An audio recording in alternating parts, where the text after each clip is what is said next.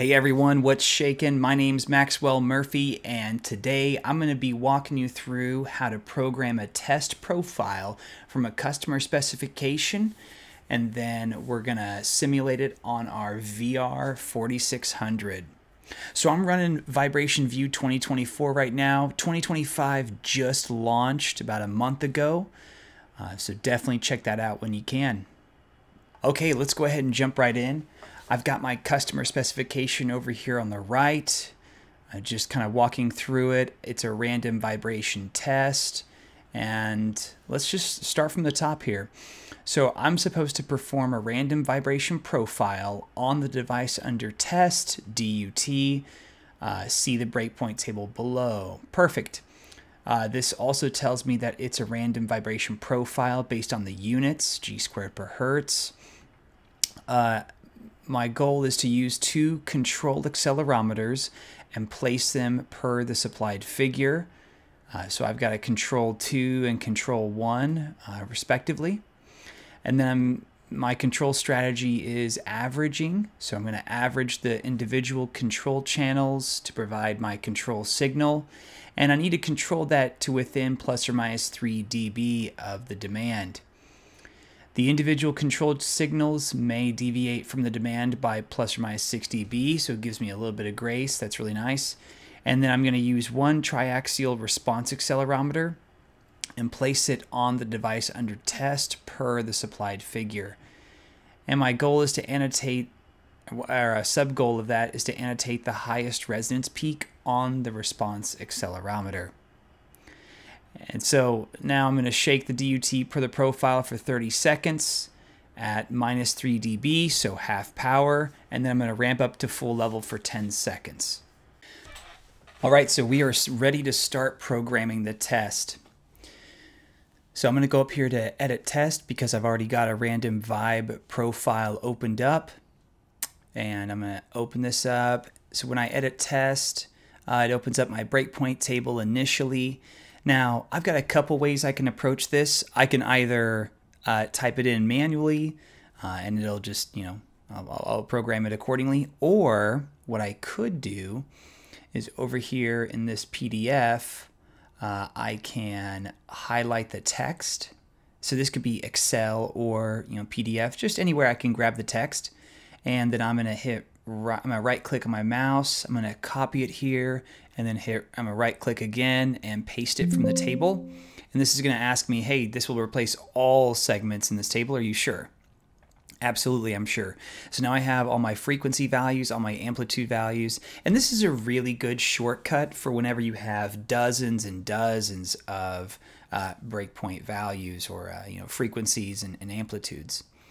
And my tolerances are plus or minus 3 dB of the demand. Terrific. My abort limits, make them out to 6. That's fine. So now I've got all of my profile built here, and this is really a classic one. Now, how long do I need to shake it for? Well, according to my specification, I'm going to shake the device under test, the DUT, at 30 seconds at minus 3 dB, and then I'm going to ramp to full level for 10 seconds. So run for 30 seconds, minus 3 dB. And I want to kind of showcase one really great thing about VibrationVIEW. So let's say, I think by default, this is 1 hour. All right, so I'll just hit it there. I can either, type this in manually to be 30 seconds, or if I really wanted to, I could just type in here 30 and then S for seconds. So that's just a neat little shortcut there. If I wanted to do 30 minutes, I could do 30 M for minutes, and you guessed it, you could do 30 H for hours. But remember, our specification only calls for 30 seconds at minus 3 dB. All right, and then I've already added in another step for 10 seconds at 0 dB, which is 100% power. Finally, my parameters tab, I've got averaging of 120 degrees of freedom, and we're going to turn off instant degrees of freedom for now. And all of this is pretty automatic. There's really no need to adjust any of this unless your test calls for it. Startup drive limits, the running drive limits, pretty standard. If you have any questions about this, you can just call us at Vibration Research. We've got the pre-test tab and the channels tab. Here's what I'm really interested in. So our control strategy is two controlled accelerometers, or two accelerometers, and we're going to be averaging the selected channels. So channel 1 and channel 2, that's what I've designated as my control channels. And yeah, then we'll average them and we'll keep on moving. This is all kind of default. I'm not going to go into detail here. We've got tables and calculations and so forth. All right, so I think we're ready to run. I'll just hit apply, make sure the changes went through, and now I'm ready to start the test. All right, so now let's go ahead and run the test. So I'm going to hit start up here, and it looks like, oh yeah, it's asking me about keeping IDOF turned off. Yeah, we're just going to leave it off for now, and we'll kind of touch on that here in a minute. All right, so up above immediately you can see my control signal, but through experience, it's always super important to monitor your individual control channels as well as the averaged control.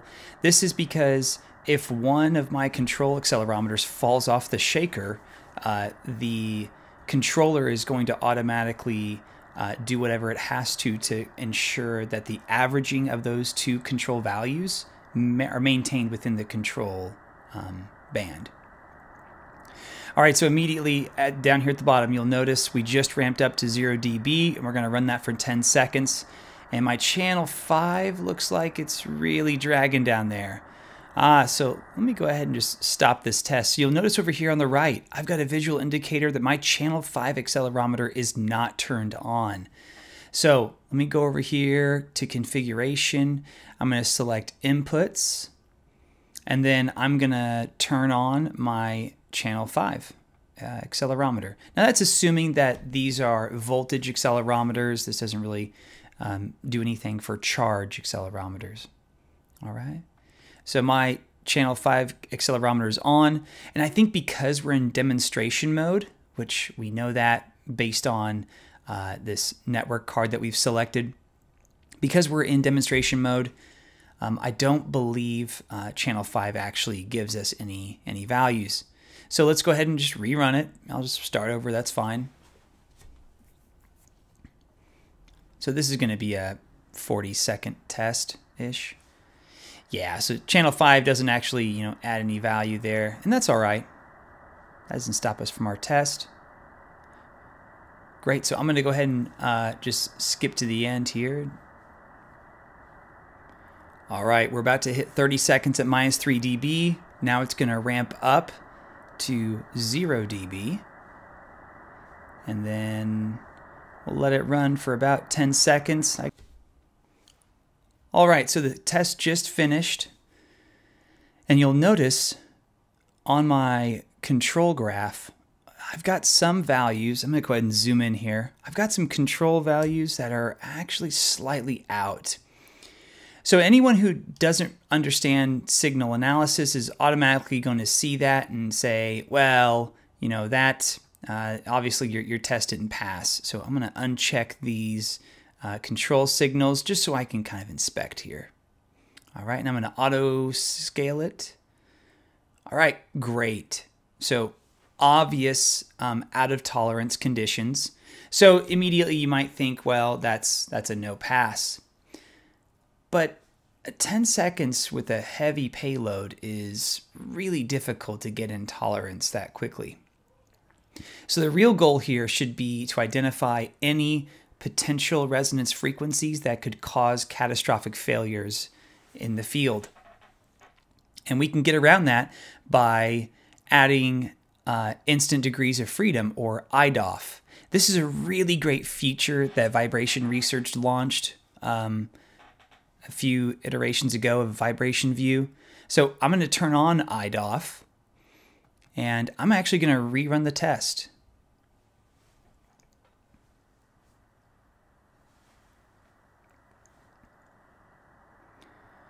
All right, so control signal is coming online.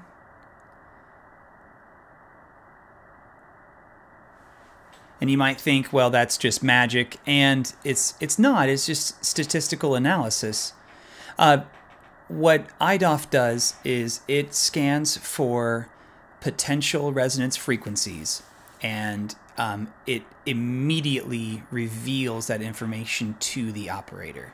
So in this case, there are no resonance frequencies for the control signals, or for the averaging of the control signals, I should say. So I'll go ahead and show control 1 and control 2. And immediately you can see, okay, there's a little bit of funky stuff going on here around 530 hertz. 535, yeah. All right, so great. So I'm gonna go ahead and turn off channel 1 and channel 2 again, just to inspect the control signal. And now it looks like it passes. And really the goal here is to introduce the payload to the vibration profile and ensure that nothing on your payload, on your device under test, breaks. So that should always be the goal in every vibration test that you do. All right, so now it's time to print off a report. So I'm gonna open up my data by selecting the Open Data tab. I'm gonna find my data save file here, just gonna double click it. It's gonna open, and I'm gonna kind of just review everything real fast. And yeah, it looks like stuff is a little bit bunched up here, down here at the bottom. That's really not a big deal. So I can go in here to edit graph. So your graph 1 is gonna be targeting this graph here. Graph 2 will be the second graph, and you guessed it, graph 3 is going to be this text window down here, and I know it's a text window because that's what's selected. So I can change my font size. I'll just change it to 10. That's fine. So now everything should kind of cinch up a little bit there. Yeah, that's all right. So let me just make it just a hair smaller. All right. And I can easily, change some values, some params is what we call them. If I really wanted to. And I think part of my goal with that test was to annotate the highest resonance peak. All right, so now I've got to annotate my resonance peak. So I'll just click on channel 3 and hit the insert key. Perfect, so there's my channel 3.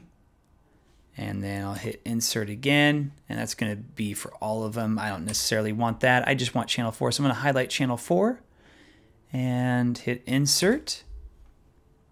And perfect. So now I've got my resonance peaks annotated. I'm going to go ahead and make this full screen. All right. And now I'm ready to generate a report.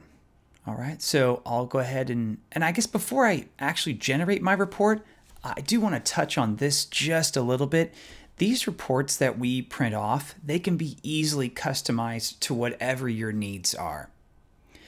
Just to show you what they look like, this is a test report. It's just called test report. That's just the default name. But this tells you exactly what will be displayed here. So your test graphs, and this is kind of like the default text, and I'll kind of show you that in a second. But we can show the codes. This is actually really cool.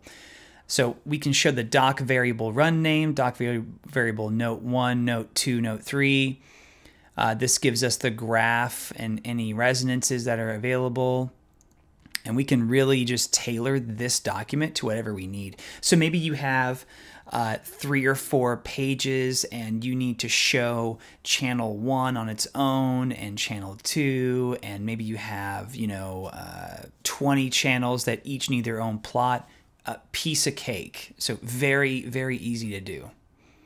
So thankfully, Vibration Research has really streamlined this process to make it as easy as possible for all of you guys.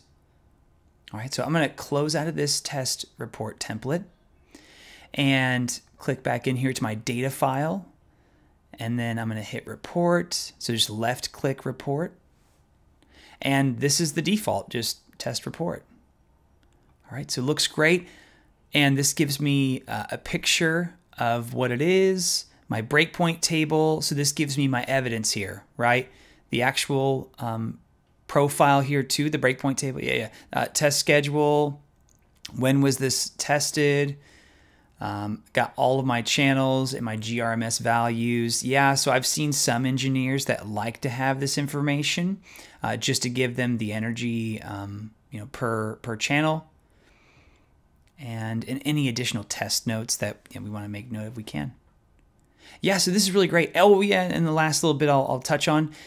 For those of you who really need to keep track of accelerometer channels, serial numbers, calibration dates, etc., those values will also be generated over here.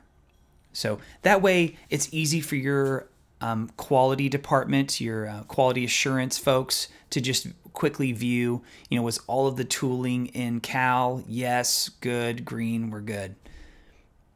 All right, and then you can just print that to wherever you want, save as a PDF. You can save it on your network server, so that way you have a digital file of it, and any of your engineering or program management can view it, or you can, of course, email it to your clients.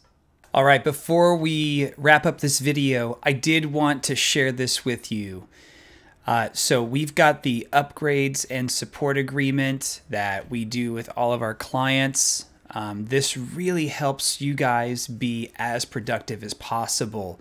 So when it comes to calibration, for example, we don't want you guys to be out of service for even a minute, for even a day, right? So what we will do is we will send you loaners so that you can continue shaking while your device gets calibrated. So that's one great benefit of this premium agreement that we do. Just a couple other nuances here between the basic and premium. With the premium package, we'll also give you the analyzer functions. The live analyzer is also included in both of them. The instant degrees of freedom, like I touched on, IDOF is a must-have tool, especially for those very short duration vibration profiles. And then finally, we have the math traces and calculator, and of course, you can use your web and email to monitor and send notifications. So I just wanted to touch on that. Okay, so that's it for this video. Just to kind of summarize what we did, we took a customer specification, we programmed our vibration controller, and we also utilized IDOF, which of course stands for Instant Degrees of Freedom, to help us pass the test and ensure that we are not going to introduce any kind of catastrophic failures to our product under test. So if you like this video, be sure to let us know, and we'll see you next time. Thanks for watching.